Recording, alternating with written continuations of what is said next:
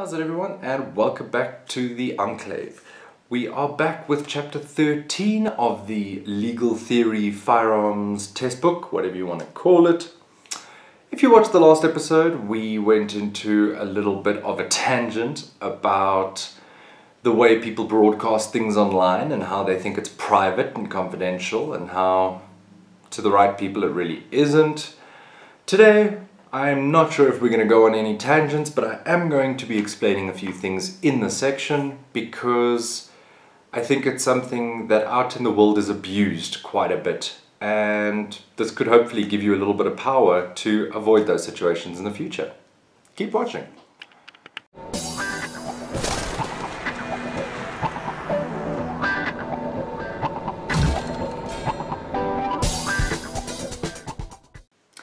And we're back.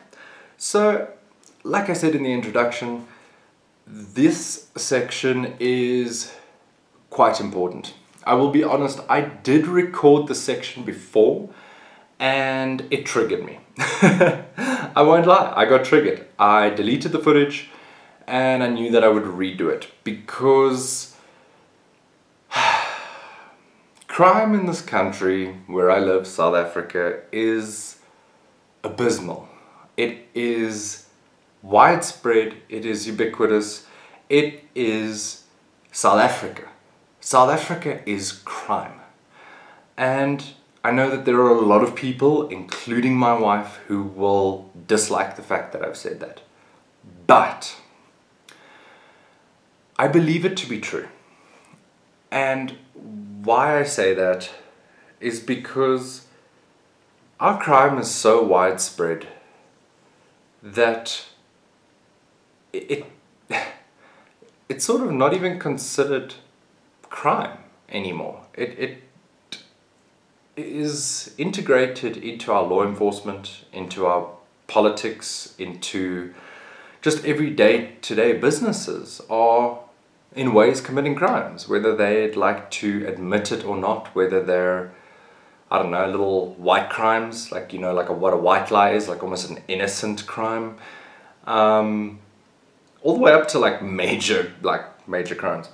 And one of those, which is actually not perpetrated by police, but it is going to cause problems for police, are things called blue light robberies. So blue light robberies are basically, in a nutshell, you will be driving down the road and all of a sudden a cop will pull you over. A cop. They will have a vehicle that may or may not be branded in the official branding of our police force. They may be undercover cars which are actually used by our police force. They use white GTIs. Now the problem is white GTIs are one of the highest stolen vehicle in the country. So criminals have massive access to white GTIs. What they will then do is they will put on their lights, put on a siren, which, let's be honest guys, you can get installed from Midas. You can get installed from 90% of places. You can get a little blue light and a siren. It's really not that difficult. Hit up the internet, 2 seconds. And basically what they will do then is they will pull you over, and the first thing they will ask you, which by law a cop is allowed to ask you, do you have a firearm on you? Now the reason they want to know this is because they want to know, are you going to fight back or are you going to just be a victim? Obviously they would prefer the latter. Now, here is what triggered me last time. Is every case of this that I have seen or that I have read about or that I have heard of, the person says, yes, I have a firearm on me. No problem.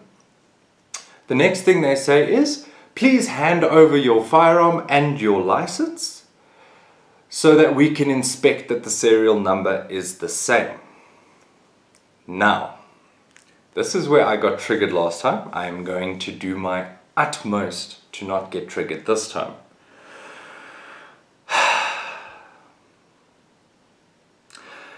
Subject to section 107, Any holder of a license, permit, or authorization issued in terms of the Act must produce a license or authorization for inspection within 7 days. Okay, so what does that mean? That means that even if a proper, fully registered, licensed, accredited police officer pulls you over, you, as a licensed gun carrier, are under no obligation to hand them your firearm. Do not hand them your firearm. Okay, what you will do in that situation is say, yes, officer, I am currently in possession of a license for XYZ. I currently have XYZ on my person. But considering we are in position XYZ, I will not be handing over my self-defense weapon to someone on the side of the road. Be it a cop, be it a roadblock, be it anything. What you will do is find out from that officer where his police station is. Where is he dispatched from?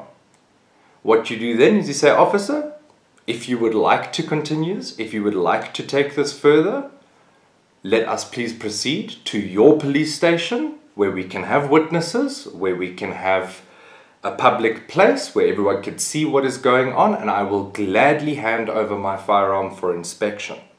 Please guys, do not hand over your self-defense weapon to some random person. I don't care what uniform he's wearing.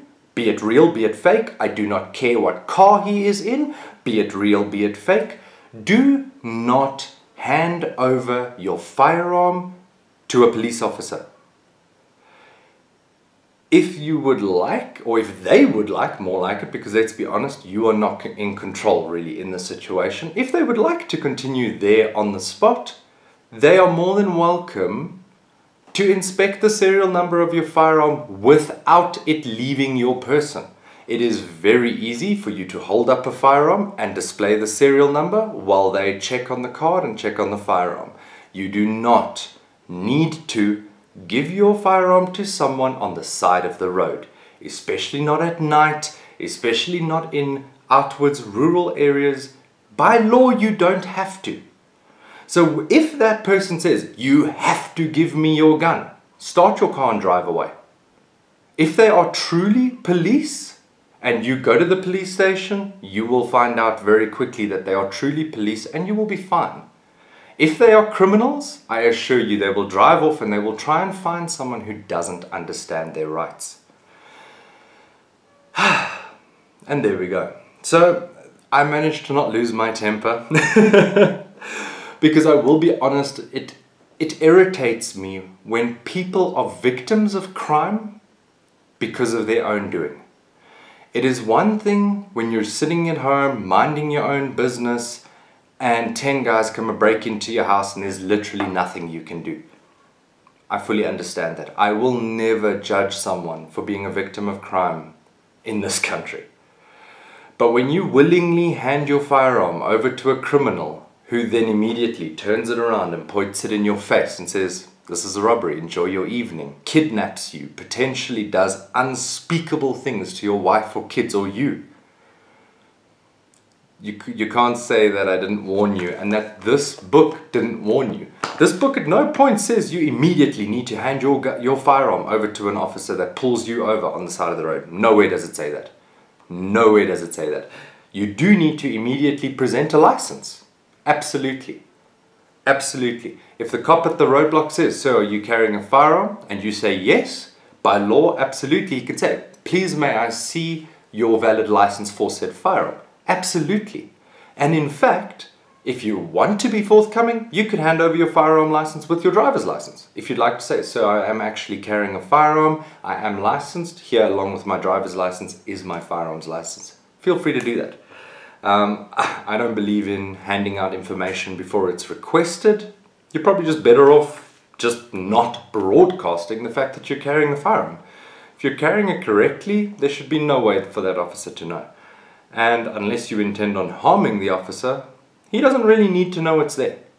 Whereas knowing it's there might put him in a different position, might put him in a position where he feels defensive. Unless they specifically ask you, don't broadcast it. That's just my personal opinion. I am not a lawyer. I just know that common sense is not so common in this country. So, once again, if we move on to section C here, it says, produce the firearm in respect of which the license, permit or authorization is issued within 7 days. So this is if you have your license but you do not have your firearm, and they then suspect that either you've disposed of the firearm or altered it or whatever, they can then request that you show them that firearm. Once again, this is not on the side of the road, ladies and gentlemen. This is not there at the roadblock on 14th Avenue where you've got 100 cars behind you. You do not need to be whipping out your beautiful little Canic on the side of the road. So within 7 days, once again, it'll either be your nearest police station or the police station that that officer is stationed from. And that is pretty much that for section 13. I'm very proud of myself. I didn't get upset. I managed to convey all the information that I wanted to convey. And I do believe that hopefully, if you are a firearms owner, you will have one of these books. You will head over to page 14 and you will confirm the fact that you do actually have some rights in this scenario. And that in fact, a lot of these blue lights robberies, the way they've gone down, they didn't need to go down that way. Because what would have happened alternatively is those criminals would have pulled the thing they decided to pull, that owner would have drawn his firearm, bang, bang, bang, bang, crime solved. No need for police, no need for expensive prisons, no need for any of that sort of stuff, just problem solved on the side of the road. And I do not advocate violence, but I do advocate self-defense. And I absolutely advocate self-defense in South Africa, a place where violent crime is so high that almost every single person in the country has experienced it. Anyway guys, this was a little bit of a doomy gloomy episode, but it is what it is. As always, we had your information up on the side over here. Hope you followed along, even though we only really covered 2 lines. But yeah, we will get back momentarily with episode 14, or chapter 14, I should say. Hope everyone enjoyed watching. Please like, comment, share, subscribe. Check out the annotations at the end here for more videos if you still have time. Peace out.